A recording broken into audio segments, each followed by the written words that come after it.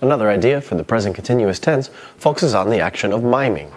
Because it's in the present continuous tense, it'll be critical that the student who is doing the miming continues to do the miming as the students guess what he or she is doing. In order to do this, the teacher will ask one student to come to the front of the class and present them with a card.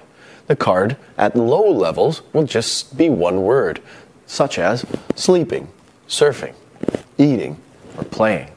As soon as the student is able to mime any one of those actions, the students continue to guess with, you are sleeping, you are eating, you are surfing.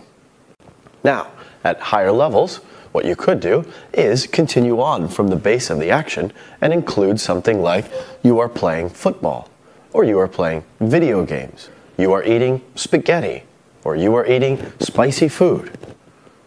Once the student at the front of the room doing the miming has successfully gotten their fellow students to guess the action, he or she then has a seat with the rest of the group and somebody else will come up to do another mime.